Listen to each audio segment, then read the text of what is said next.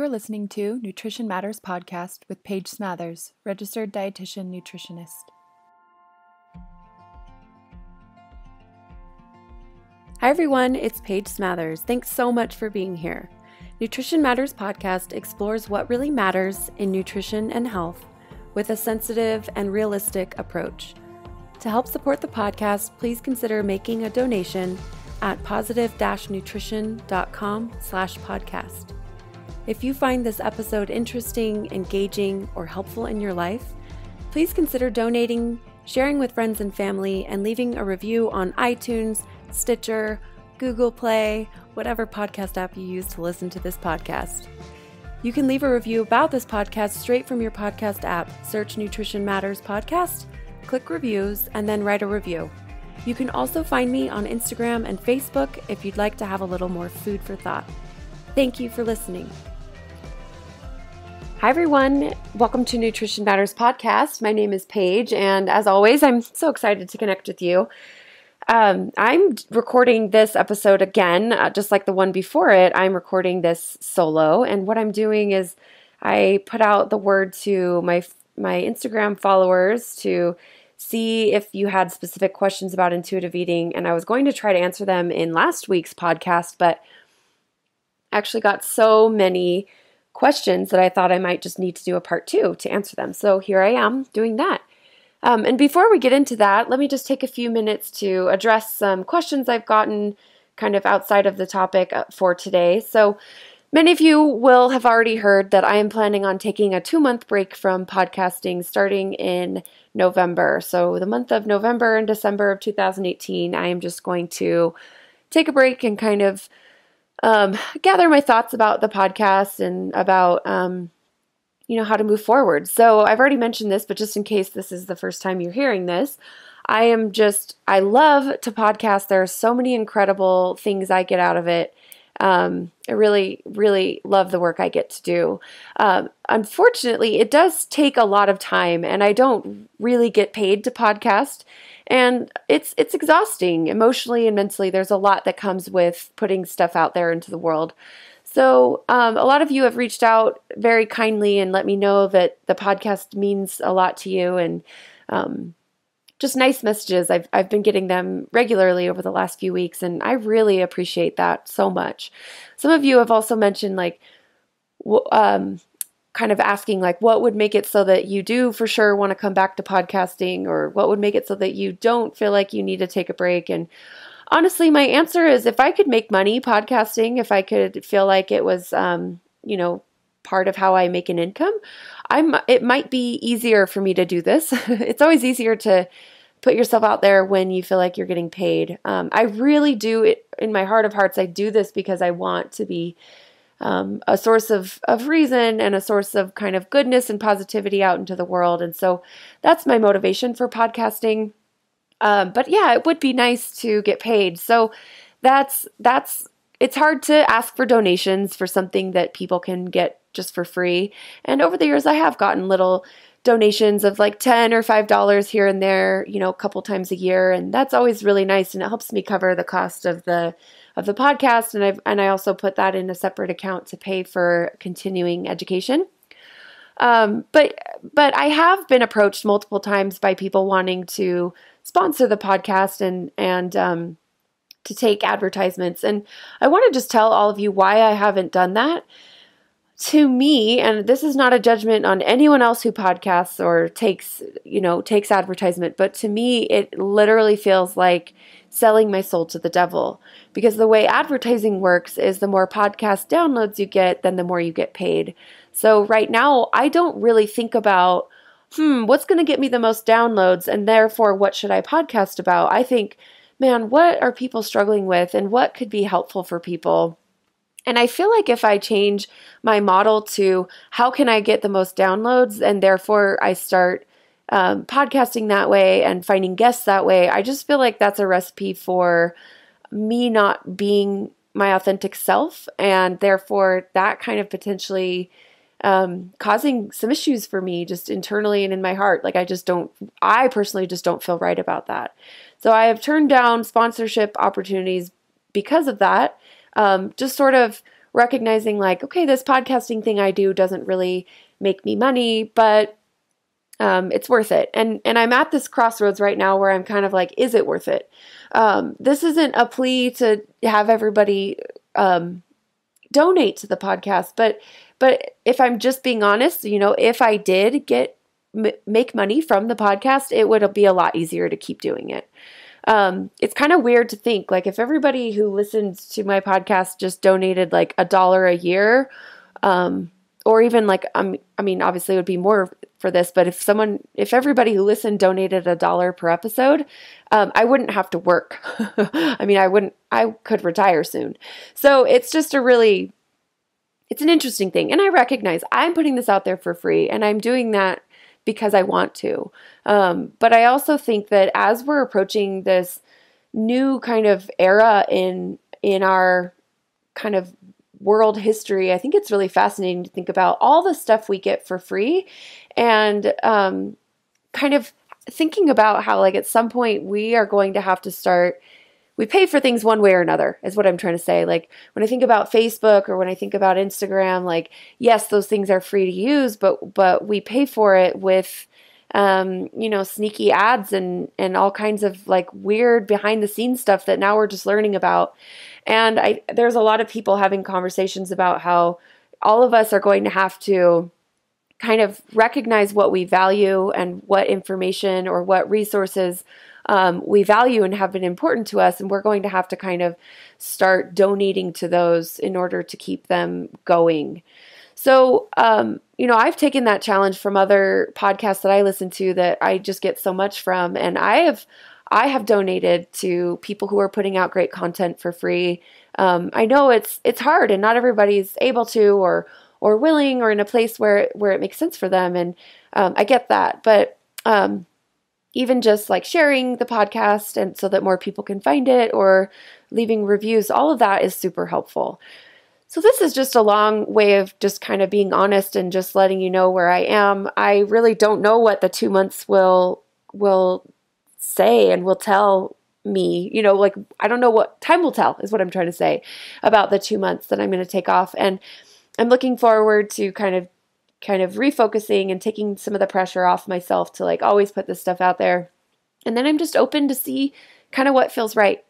So thanks so much for all of your support. That really means the world to me. Another thing I want to mention is I have the Nutrition Matters podcast community on Facebook that you're always welcome to kind of check that out and request to join. We have some great people there, a couple hundred now. And it's a supportive space to kind of ask questions or discuss topics with other people who are on a similar journey.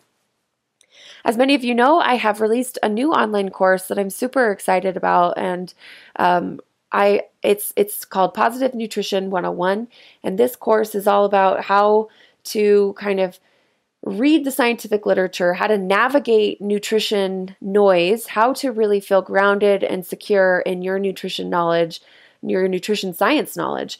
So we talk about gut health, we talk about macronutrients, micronutrients, we talk about supplementation, we talk about reading the scientific literature, meal planning, grocery shopping, what is normal eating, we talk about exercise, lots of really important and interesting topics within the world of nutrition and nutrition science. So if you've kind of wanted a resource to learn more about nutrition, but kind of weren't interested in all the gimmicky stuff that often comes with nutrition info, check it out. You might enjoy the course. So that you can find that at positive-nutrition.com and then just click on the Academy tab and it'll take you right there. So you can check that out. And I think that's about all I wanted to say. Thank you so much to everybody who is so supportive and reaches out to me on a regular basis. It's amazing and awesome. And I love this work that I get to do. Okay, so with all of that, let's get into the topic at hand. So I mentioned in the beginning that I reached out to my followers on Instagram and said, hey, what are your questions about intuitive eating? And I got so many questions that I needed to do a part 2. So I'm going to kind of work through many of those questions here, and hopefully this feels helpful as sort of a part 2 to the foundation we laid last week in episode 134 about what is intuitive eating. Okay. So someone says, what do you do when you are trying to follow intuitive eating but can't stop binge eating? Okay. So and again, I'm just going to kind of lay a disclaimer here. This is not medical advice. This is not replacing individual nutrition therapy. And this is also, I recognize that the questions people ask are often, in order for me to really answer them, I have to ask a lot more questions about what that person is going through and what they're experiencing. So I'll do the best I can with limited information to provide some ideas and tips. So with this question,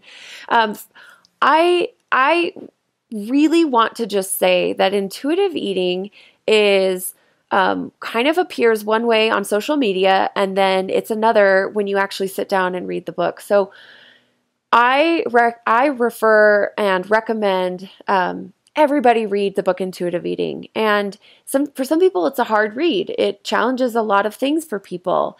But the questions about intuitive eating I get are often, it makes me wonder if you have a good understanding of intuitive eating, or if you're just kind of on social media and just taking little like glimpses that people put out there in their social media and kind of assuming that you understand the concept.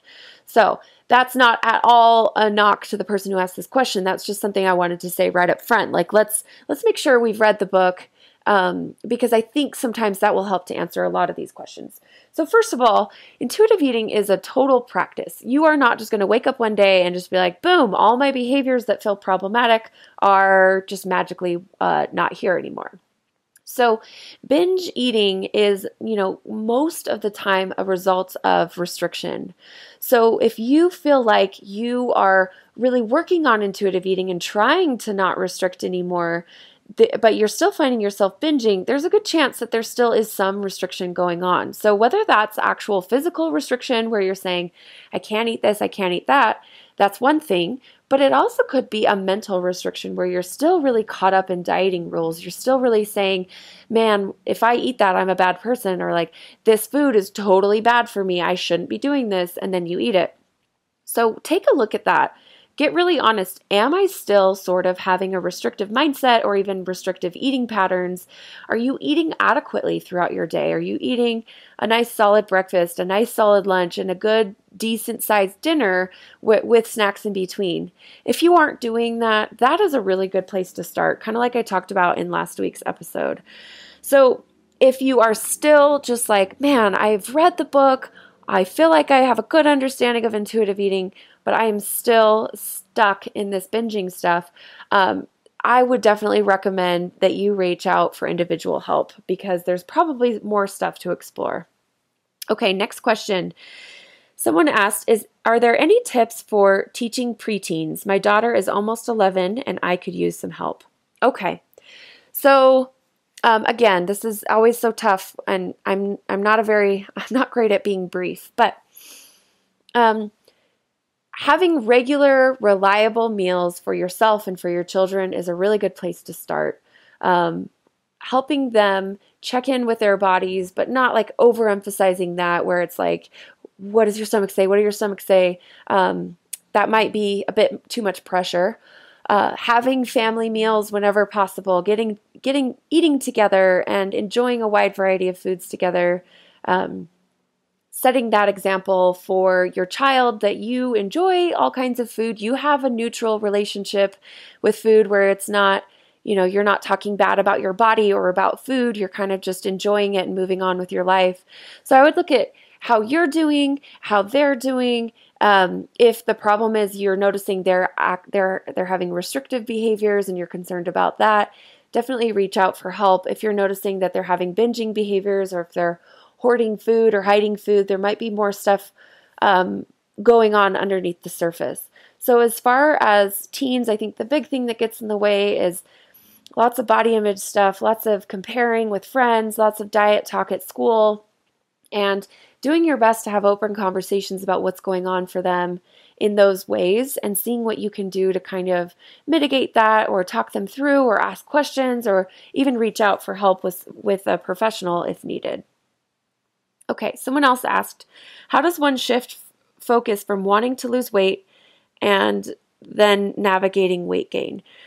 Okay, so how do you shift the focus from, eating or dieting for weight loss to eating for well-being? You know what? I actually have a podcast episode about this that I think would be really helpful. Obviously, I spend, an entire hour talking about these topics in these episodes. So I'll refer you to that one for this particular question. But what I'll say just kind of right up front is this is a complete and total practice. And we use the word practice on purpose because it's supposed to help us recognize that, this is challenging. This isn't going to just happen, one day. So practicing kind of reframing thoughts and refocusing your efforts from weight loss to how you feel, to nourishing yourself, to taking good care of yourself and, being able to live out the life that you want to live. Ultimately, that's really what the purpose of food is to help, support you and your values and living your life instead of the other way around. So this podcast episode that I'm referring to here is one that I did with Rebecca Scritchfield, kind of a long time ago at this point. So Rebecca Scritchfield is the author of a book called Body Kindness, and we talked about shifting our focus from weight loss to well-being. So this is episode, let me see if I can find the number here for you. It was episode, 58. So this one's called Body Kindness Matters, Shifting the Focus of Health from Weight Loss to Well-Being. So check that one out. Check out her resources as well. She also has a podcast. This is a lot of what I talk about in the podcast, so it's tough to just distill it down into 2 minutes in a quick little answer. This is a lot. This is a really big pursuit to kind of shift this focus from how do I lose weight or how do I eat the least amount possible to how do I care for myself. This requires a lot of rewiring of your brain. This requires a lot of kind of gentleness and compassion and self-talk work. This might even require therapy or nutrition therapy. So be gentle with yourself in the process. Okay, next question that I wanted to talk about was, what do you do if you're kind of a chubby foodie and your intuition tells you to eat it all? I like that question because I can tell that it comes from a place of just playfulness, and it's not I'm hoping it's not putting yourself down. I would have to know more about what you actually mean by eat it all. Do you mean eat tons and tons and tons of food, or eat all different types of foods? Would the way that you're eating, I guess what I would say is, I would want you to reflect on this. Is the way that you're eating concerning you just because it's concerning you, or is it because of your weight? So that's a big question to ask yourself. If weight wasn't a thing, would I feel good about my eating? Would I feel positive about it? Would I feel like I'm doing a good job with it? Or not? And if the answer is, oh no, I would feel really good about my eating if it weren't for my weight, then I just say, you know what, let go of that, because that's not fair to judge yourself and your eating based on your weight. Whereas if your weight were different, then you wouldn't care about this. So I think that's how I would answer that. Reflect on that and see if there's something to that for you. Okay, how do you eat intuitively when you have type 1 diabetes? So again, intuitive eating on social media makes it sound like, donuts and ice cream and cupcakes all day long, all the time, no rules, nothing at all, no structure, no balance. And I'm not dogging that, because on the one hand, it's really important for those foods to be represented, and it's important for people to see it's okay to eat a gosh dang cupcake, right? So I get why people do that, and I get why that's out there. But at the same time, I feel like it sometimes confuses people. So recognizing that intuitive eating needs to work within your life. And I've said this so many times, like intuitive eating isn't the goal. Living the life you want to live is the goal. So intuitive eating is the framework, and you use the framework to then make it work for you with what you have going on. So for instance, I don't have a chronic health condition, but I do have certain preferences and certain ways that I know my brain works well. I don't do great if I eat 6 times a day. I don't feel good when I eat really super duper often. I feel better with larger meals and maybe a snack or 2 throughout the day rather than, little grazing, nibbling meals throughout the day. Now, someone who is like, different interpretations of intuitive eating, some people will say just eat whenever you're hungry and stop whenever you're full. For me, that doesn't work with what makes me feel my best, but it also doesn't really work with what works with my schedule, because I can't just say in the middle of teaching a class, I can't just say, oh, I'm getting a hunger cue, I gotta pause right now and eat. We have our lives we have to live. And so if part of what you're working with is a chronic health condition or a food allergy or type 1 diabetes, like you've got to just figure out a way to make intuitive eating work for you with what you're working with. So you can't just like go and eat certain things like someone who doesn't have type 1 diabetes can. Like you're going to have different things that you're working with. But there is some complexity and some nuance to explore with like, okay, is it just because I'm a type 1 diabetic, that doesn't mean I can't eat this food. It means I can, but I need to kind of, think about some other things in order to make sure that that's going to work for me rather than against me. So making peace with food is one of the principles of intuitive eating. Rejecting the dieting mentality, challenging the food police, respecting your body, honoring your cues of hunger and fullness. Those are some of the main principles of intuitive eating. None of that is contraindicated in someone with type 1 diabetes. I think this question is getting at, well, you can't just eat whatever you want whenever with type 1 diabetes. And definitely there's nuance there, but at the same time, I see where that's coming from, but that's only one little part of intuitive eating. So that's one thing that I would say about that. Okay, so someone else said, where to begin? I'm not sure how to trust my body, and it's scary and overwhelming. Okay, where to begin? I think so often we put this pressure on ourselves to make everything about like behaviors. I want to see things change right away. I want to, notice a result, quote unquote. But I think what I've observed in my clients over the years is a lot of times what we see first is we see a mindset shift. We see, things starting to change in terms of how you talk to yourself in your own head, or in terms of your ability to be compassionate, or in terms of your ability to challenge diet culture in all of its different forms. So if you're kind of like, whoa, it feels scary to like start eating donuts, okay, let's work with what sounds doable to you. Can you work on challenging dieting mentality? Can you work on making peace with food at least mentally? Can you work on being kinder to yourself? Can you work on body image stuff? Now, if it's just super overwhelming and you really have no idea of where to start, and you just need some help, like that's also, why I have a job.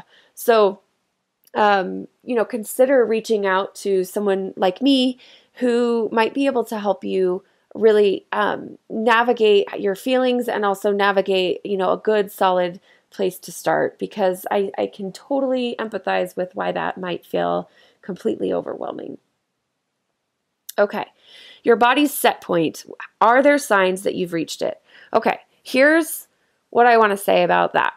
The signs that you've reached your set point is when you feel consistent and reasonable around food and compassionate toward yourself. You feel like you're doing a good job self-care wise, where you're in a groove, you're in general eating, when you're hungry and able to do a good job of stopping when you're full, obviously with imperfections here and there, but like in general, you're in a good groove. You're moving your body in ways that feel joyful and positive for you. You're getting adequate rest. you're drinking enough water, you're engaging in the life that you want to live, and your body is staying the same weight, that is a good sign that that's probably the weight that your body wants to be. So that would be my response to that.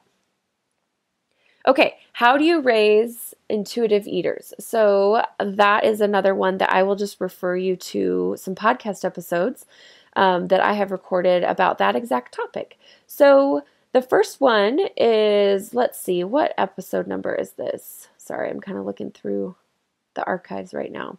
Okay, so episode 65 is Raising Intuitive Eaters Part 1. I recorded this episode with Anna Lutz, and then we did a Part 2 a couple weeks later, episode 74, Raising Intuitive Eaters Part 2. So I will just refer you to that. Okay, here's another question. Once you are an intuitive eater, if your doctor says you have high blood pressure and need to cut sodium, what do you do? Okay. I don't really want to necessarily touch on specific diagnoses and specific nutrition interventions. But what I'll say just sort of broadly and in general is when you're talking about health conditions, we really can't underestimate the importance of considering our mental health as we consider our physical health. So if you are doctor's orders have said, hey, you really need to change this, and this about your eating. I'm not necessarily wanting to say that's great advice or bad advice, but I want to empower you to be able to ask yourself, all right, I'm going to experiment with making this change. How does it feel to me? What consequences do I see this change bring in me? Am I able to do it and feel fine? Or do I do it and I feel all of a sudden now I am binging, or now I am on this restrictive path, or now I am having just never-ending obsessive thoughts about food and eating? That intervention is likely not worth it if that's what it's creating in you. Or if you're feeling completely convinced this is the intervention you need to do, but you don't know how to do it without it causing all of these other issues, that's another time to reach out for support from someone like me. Okay. How do you politely shut down diet talk with friends and family as you begin your intuitive eating journey? That's a really great question, and that's another one that I get on a very regular basis. Just once you kind of learn about diet culture and can kind of see it for what it is, and you challenge all this stuff for yourself, but maybe you're still in a position where you're not quite sure what your truth is, and you're kind of feeling triggered by other people's conversations, or maybe in other people's comments about you and your body, or about them and their bodies and their eating. It can be a really, really tricky thing to navigate. And I don't think there's any one easy answer that's oh, just say this and then that magically your problems go away. But what I will say is I think things get better with time. I think when you're new to this, you feel this need to feel validated and to feel like people understand me, and people get why I'm doing this, and therefore or people don't get why I'm doing this, and I need to tell them, and I need to convert them to my ways. But I think with time, you start to realize this is my truth. You're on your own journey, and we can be doing different things with our eating, but we can still love each other. We can disagree about ideas, but we still love each other, that kind of thing. So I'm not saying that's easy, but I am saying I think it gets better with time. So if you're new to this and it's feeling really frustrating, I just want to say I think it does get better as you kind of progress through time with this. I do have an entire podcast episode about this topic as well. So this is episode 99, Strategies for Navigating Diet Talk, where I talk with Hannah Turnbull, who's a registered dietitian, about this topic. So if you haven't checked that one out yet, go back and listen to that one. Okay, someone else asked, how do I get past the guilt that my body isn't telling me to eat fruits and veggies yet? Okay. So that's another tough one without asking more questions. But what I want to just kind of throw out there is I personally don't think there's anything wrong with applying a sense of gentle nutrition to your eating, especially if you feel like you're in a good place enough with challenging diet culture and in kind of navigating your relationship with food. If you feel like you're in a pretty good place with that, but you're still kind of okay, where's the Where's the craving vegetables things coming from? I just want to say, like, if you gently say, hey, I'm going to add some veggies to this dinner right now, it doesn't sound amazing. I'm not dying to eat broccoli right now, but I happen to know that like getting a little fiber in my dinners does help me go to the bathroom. It does help me feel better. It does help me, whatever. Things function well.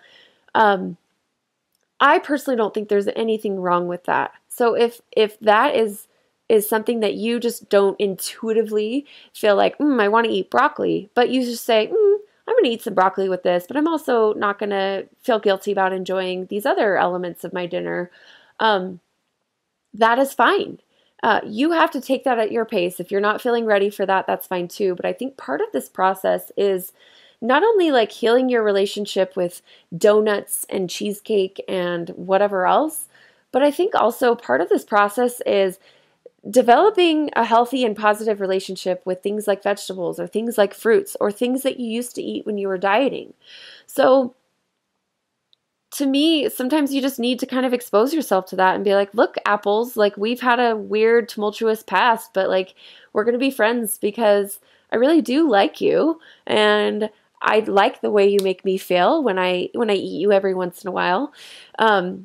So consider that. Consider exposing yourself to it and just really kind of being gentle with yourself, but also thinking about like it's just as important to develop a new relationship with vegetables as it is to develop a new relationship with cheesecake. Okay. Another question says, how does someone with gastric sleeve transition to intuitive eating?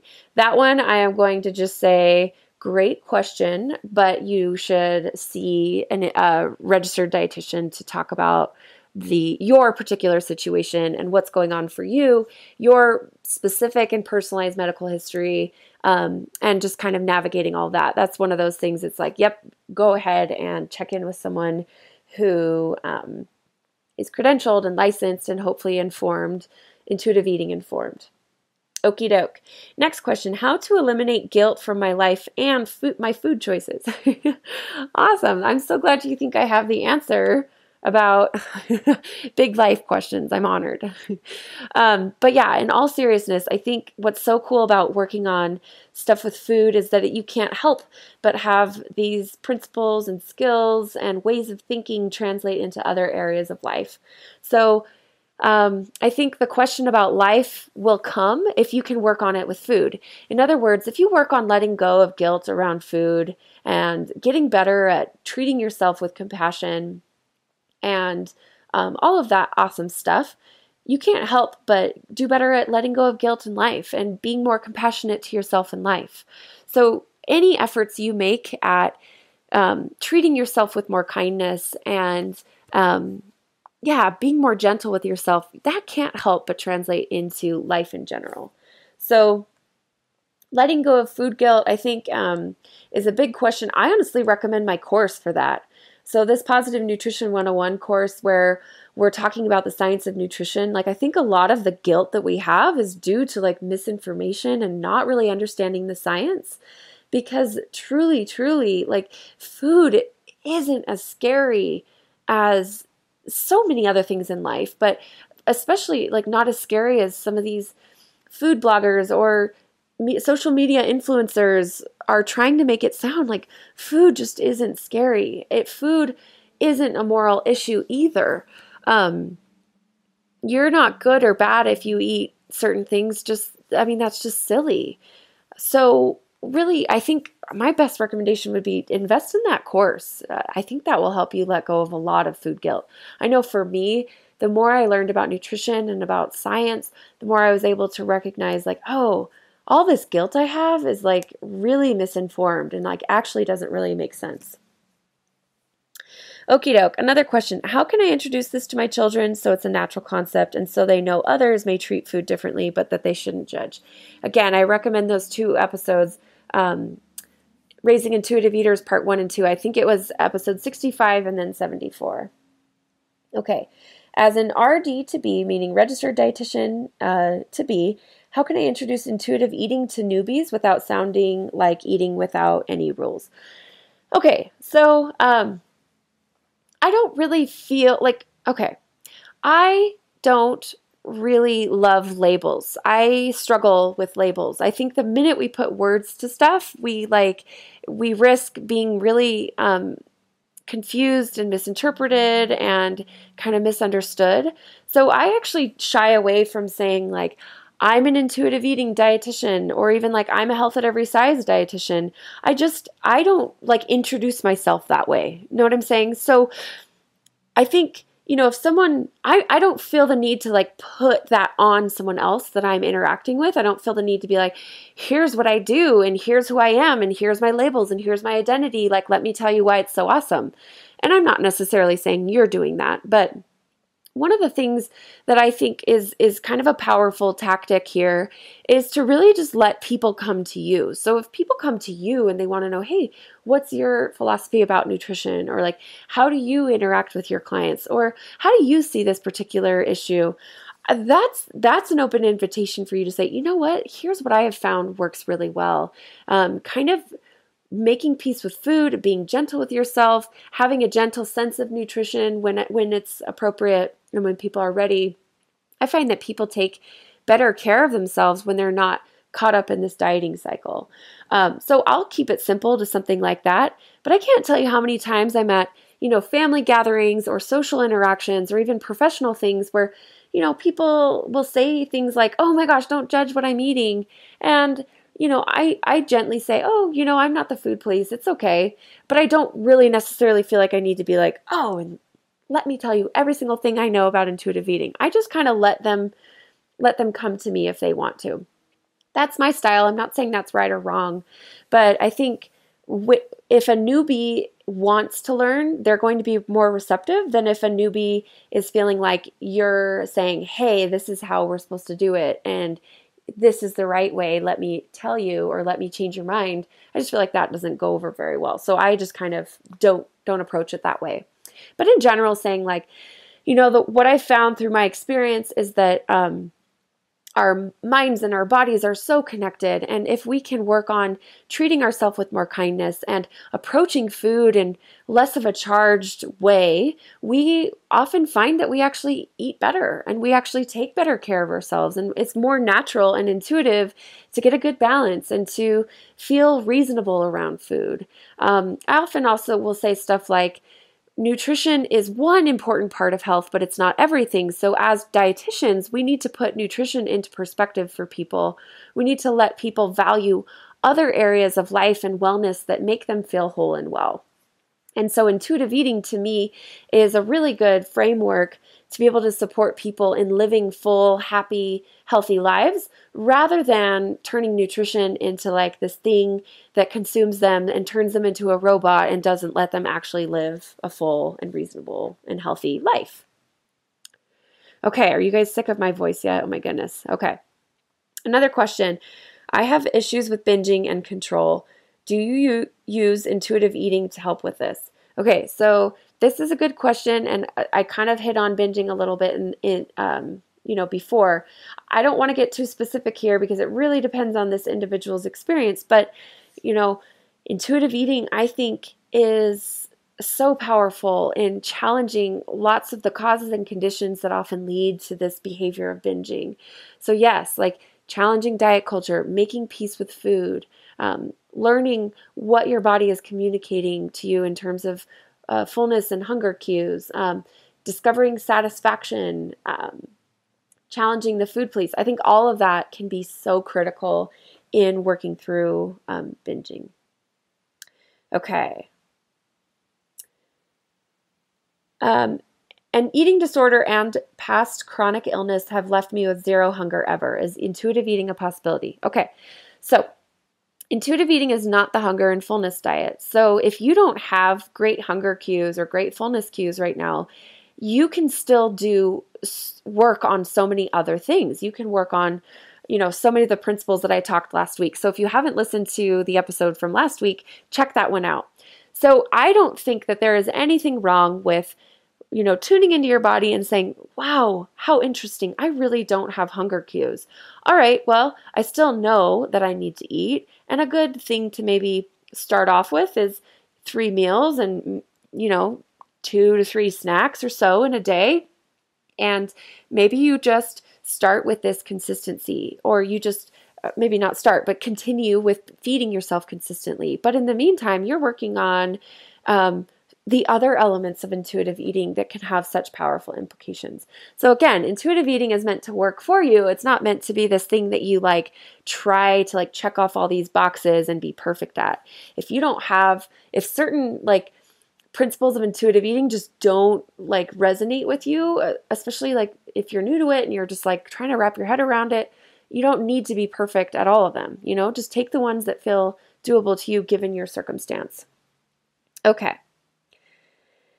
Okay, so another question is, how do I get others out of my head who have told me my worth is in what I look like? Practice. Boundaries, setting your life up in term that's most supportive of you being able to accomplish that incredible goal. Curating your social media feed, getting rid of people who are making you feel bad about yourself or making you feel like your worth is tied up in the way you look. Unfollow. Go through your social media and unfollow those people. Start following people like Beauty Redefined, who does such an incredible job hitting on this idea of self-objectification and body image resilience. I am so proud of the work that those two women do. I am so proud to be a part of this, of facilitating a local group in Salt Lake City for women who are working toward body image resilience. This is week 4 right now of this group that I'm doing, and it has been fabulous. So for anyone listening who's local, if you want to get on the wait list for 2019, head on over to positive-nutrition.com/group, or just hover over the Academy tab and click on Body Image Resilience Group. Scroll all the way down to the bottom and fill out the interest form. I will be running more of these groups. They have been fantastic. Like, I can't say enough positive stuff about it. I'm just so excited about this work of, separating our worth from our weight. I think that is so huge and so profound and such hard work, but the more people who do this work, the safer this world is for all of us to exist in it. So anyway, it's a practice. And I think looking at your life critically and saying, how can I set boundaries? How can I unfollow? How can I curate social media, friends, family, work, life in general to support this goal of mine to separate these things? Those are all really important parts of the equation. Okay. Someone else asked, why is it so hard?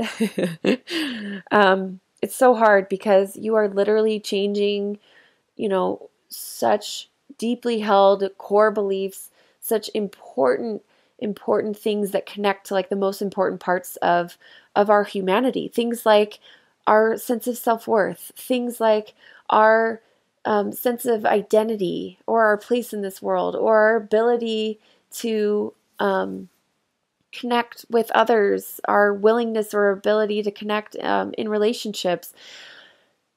This is so hard because we are changing how we think about our worth, how we think about our place in this world, how we think about our identity. That doesn't just happen overnight. This is so, so hard.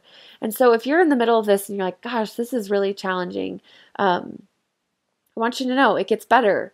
But you have to think about this as a practice. You have to continually work on this stuff because it is super, super challenging. And your process of learning about this stuff and working on this stuff will look very much non-linear. You will have good days. You will have hard days. You will have days that just feel like you're on top of the world and days where you're just like, why am I doing this? All of that's part of the process. You're not doing something wrong if it's hard. You're doing something right. Okay, tips for creating mindfulness around the free-for-all stage in making peace with food. That's a great question. I think sometimes mindfulness kind of gets turned into like meaning, if I'm mindful, then I won't eat this, right? So it can almost be like a sneaky dieting word. So I think just the way I think of mindfulness is it's creating this gap in between stimulus and response, where you are stepping back and you're saying, all right, what's going on here?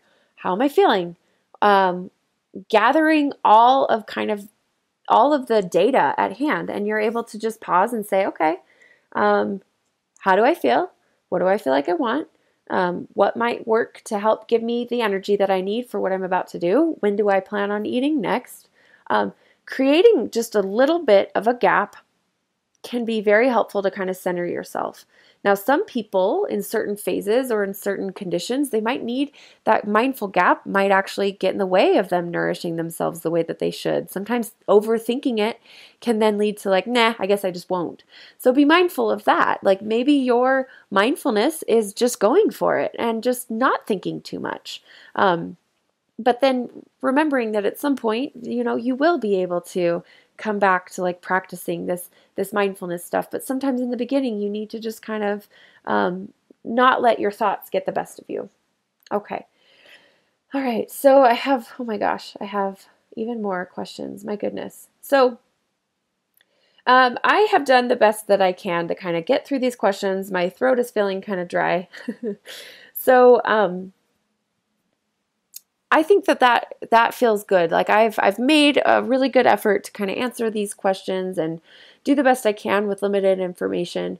I want you to know, like, you're doing awesome work by even just tuning into this podcast, like by being engaged in taking great care of yourself and in doing it in a way that's kind and compassionate and balanced and positive. Like that's awesome work. And resist the urge to turn intuitive eating into some brand new diet where now it's the hunger and fullness diet, or it's the screw all the rules and flip the bird to diet culture and then just eat everything in sight. Like, I mean, maybe there's a time and a place for that anger and that kind of like doing the opposite thing, but just resist the urge to turn this into like do's and don'ts, shoulds and shouldn'ts, checklists, things like that, because you will miss out on the beauty of really, really digging into this stuff for real. So I hope that some of the thoughts that I've given out in this podcast episode have felt helpful. Again, like if you're in a place where the nutrition part of this feels tricky, or if you're just struggling to kind of figure out all that nutrition noise, maybe check out the online course. It might be a good fit for you to kind of have a good idea and understanding of the nutrition science and to be able to kind of confidently walk through the world, being able to navigate the fact versus fiction, and or staying in your own truth about how you nourish yourself. So with that, I just want to say thanks so much again for tuning in. It is such a pleasure and an honor to be a part of your lives, even a small part. It means a lot to me, and I'm grateful for each and every one of you. So thanks for being here, and enjoy your week. I will be back next week with kind of the regular interview style, and I will be podcasting through October. And thanks again for being here. Well, I sincerely hope you've enjoyed this conversation. If you haven't already, please go ahead and leave a review on iTunes. Thanks again so much for listening, and we'll see you soon for another episode.